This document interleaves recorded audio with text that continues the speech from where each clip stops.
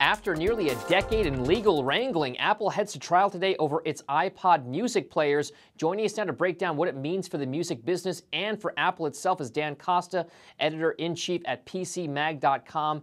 And I gotta say, this digital music industry has evolved a lot just over the past decade. It's come a long way since I remember it with my first MP3 player. So how has it done over the past 10 years, and why is Apple such a key player in it? Yeah, it's really pretty extraordinary what's happened in the last 10 years. And Apple was right there at the beginning of it. And this case actually dates from that first digital transition.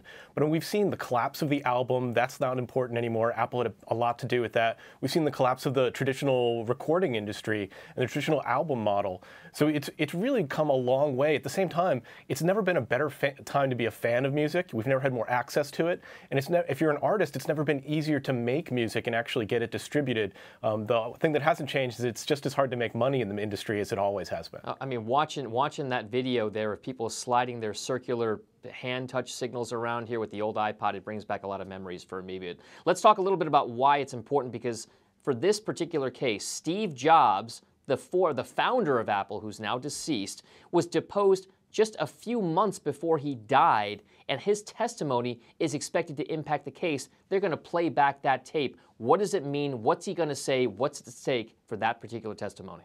Yeah, I mean, it's going to be very strange to hear from him at this late date, and I'm sure this is not how he would have liked to come back. But he's going to wind up talking about the iPod, and we got to remember the iPod. People joke about it now. People who still carry iPods seem quite old-fashioned. But there was a time when carrying your entire music library in your pocket was pretty revolutionary, and Apple dominated the market at that time. They did have monopoly-like powers, both on the software side with labels and on the hardware side with consumers. And the question is, how is he going to cast that, and is he going to say something that really shows how much power they had? Now, Dan, one of the other interesting points here, we always talk about Apple with regards to the hardware, the iPads, the iPhones, even the iPods. But this is very much about the music and the software, iTunes. So what is at stake for Apple with this particular case going to court?